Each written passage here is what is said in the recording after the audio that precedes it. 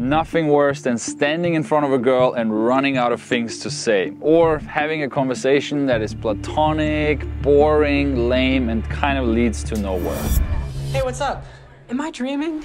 So, in this video, I want to give you a 4-ingredient recipe in under 10 minutes to turn your conversation from boring, platonic into flirtatious and sexy. So let's go. Ingredient number 1 is the topic you choose. And actually that's a paradox, because the topic you choose when it comes to conversation with women, when it comes to seduction, when it comes to flirtation, actually does not matter. And here are a few principles to keep in mind. First of all, the way you ask questions. So I want you to make this rule in your head.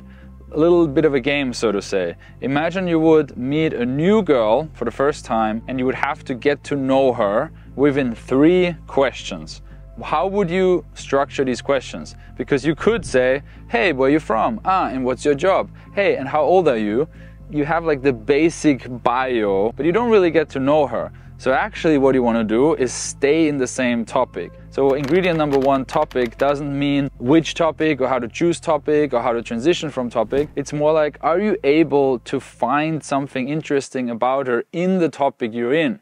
And if that's then about what she's studying or where she's from or who she's living with or about her diet or about her favorite hobby or what she does on the weekends or where was her last holiday or if she's cooking herself or ordering food or if she loves her grandmother or not, it doesn't matter. It's about what you do with the topic.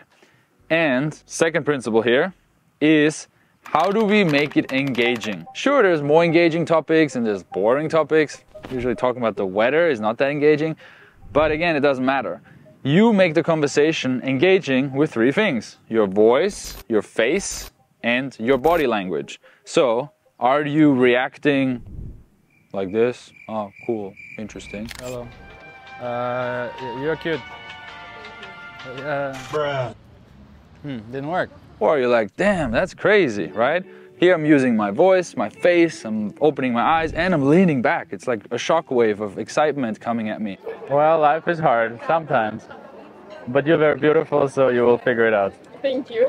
So analyze yourself. How are you using your voice, your face, and your body when interacting with people? And I'm not saying you have to be a clown, and I'm going to talk about that in a second, but you have to be there with her. You have to be present. You have to be engaged. You have to be excited listening to her stories. Otherwise, it's just really boring talking to you. And that's not only true with flirtation and seduction, that is true with anybody you meet and have a conversation with. Let's build on top of that. So let's say the conversation is going, you chose a good topic, you're staying in the topic, and you're using your body language, voice, and face.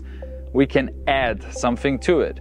And what we're actually adding is space, is pausing. If we want to turn our conversation eventually into flirtatious conversations, into conversations that creates attraction, we have to add space in between our sentences. This is a huge mistake of every guy, because if you're constantly talking, if you never leave a pause, it shows that you are not comfortable. It shows you're a bit nervous. It shows you want to keep the thing going and you're stressed about losing her, which actually will lead to losing her. So there's some general rules that I can give you here as well.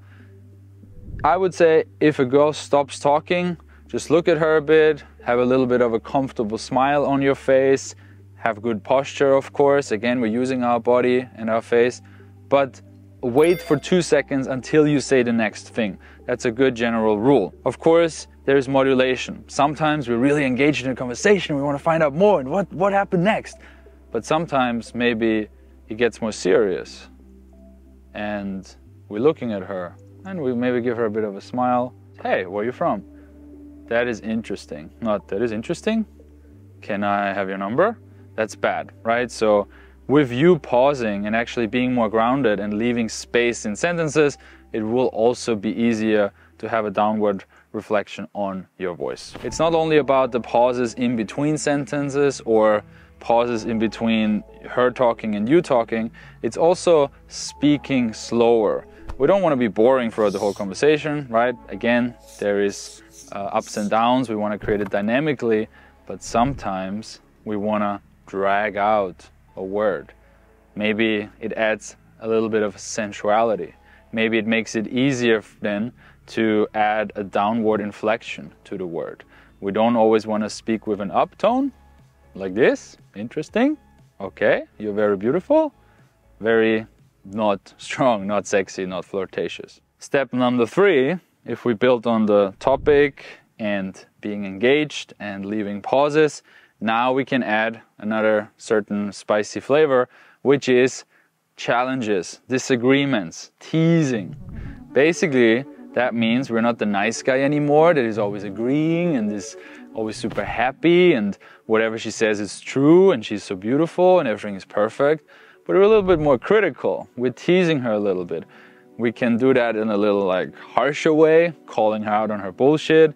We can do it in a teasing way, like, come on, no, that's not true. You're lying to me. No, I would never do that. Oh, wow, you sound dangerous. I should be careful of you. Or like, I don't believe you. Why would you say that? Or, again, you can combine it with a pause and simply looking at her and being like, what? Really? Again, right? Creates tension, drags stuff out, and makes her mainly think, oh my God, am I good enough? Did I do something wrong?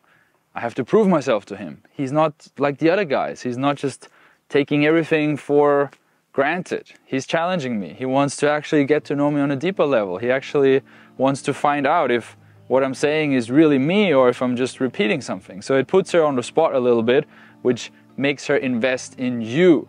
And this is crucial. In any interaction, no matter if it's on Tinder, in texting, on social media, in the real world, in a short time frame, in a big time frame, the investment between the man and the woman have to match roughly. It will never be the case that a guy puts in 90% of the work and she puts in 10% of the work. And work can mean time, energy, money, conversation, problem solving, and so on, like all the different currencies. Anyway, it will never be the case that he puts in 90%, she puts in 10%, and she still is attracted to him, right? That's when she's just simply using him, and eventually she will leave him for another guy who can just give her even more. So you have to match the investment. And the little cherry on the top of our 4-part recipe is actual flirtation. What does it mean? On an average TV viewing night, how many deaths would one witness? Anyone? For less than 1 hour yesterday, and observed 5 Nice stems. 3 weeks. Flirtation is such a vague term. People overthink it. They try to look up like certain openers, or they try to find certain scenes in movie where the guy was really flirtatious or the girl was really horny, or right before they had sex, what did he say? What was the exact line? Like in the first step here, it's not about the topic, it's not about the words. Seduction is not about what you say, it's how you say it. So flirtation actually integrates all the principles that we talked about here in this video. Are you using your body? Are you using your face? Are you using your voice? Do you put pressure on the girl? Are you sometimes adding a little cute spice with disagreements or putting pressure, but then also letting her off the hook, right? In the first section of a conversation, maybe you're challenging her a little bit and you put, quite some pressure and she's investing, and then you release the pressure again. You say, I'm just kidding with you. You're so cute when you try to convince me, right? So throwing in little words like cute, or just staring at her like you're staring into the stars and just like, wow, I didn't notice your eyes are so beautiful. And then you move on again. So it's those little things. It's literally like spice in our dish that we are creating here. It's those tiny things. It's like, spice and salt that you put on top of your food sometimes that makes it taste really good. You don't have to be the sexual guy all the time, but it's good to throw it in here and there. And this is flirtation. It's integrating all of that. The challenge, the pausing, the saying cute things, the putting your balls on the table in a way by being direct, by being able to say, you look beautiful, or I really like how you smile, or I didn't notice about you before, but I'm really into that now, or wow, when you do that, that really turns me on. Being able to do that as a man is very powerful, and that's when we take the conversation from platonic, boring, bland, nice guy to sexy, flirtatious, full of tension, full of action, full of spice, that actually makes her horny.